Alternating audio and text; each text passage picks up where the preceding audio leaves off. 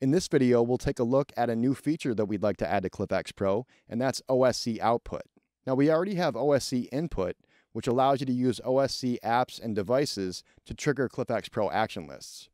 Now we'd like to do the opposite, so that we can use ClyphX Pro to send OSC messages to devices and applications that support it. Some examples are lighting rigs, Total Mix from RME, and apps like Touch OSC.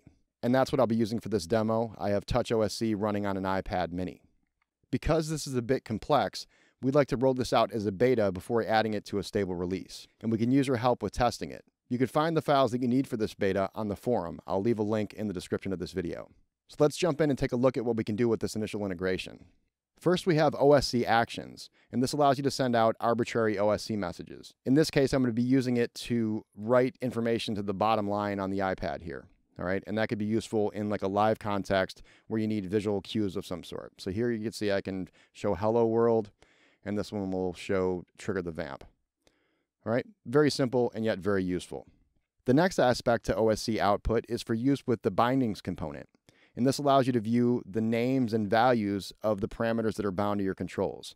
For this example, I've got the launch control, and I've got its 16 knobs bound to parameters of the selected device. I've got 4 buttons here to switch between banks, so I can control up to 64 parameters per device. All right, so you can see how that works here. All right, and of course the display will update when I switch the bindings.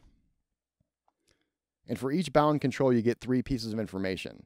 On the top line there, you can see the name of the parameter. On the bottom line, you see the value of the parameter as it would be shown in live, and that's useful for things like filter types.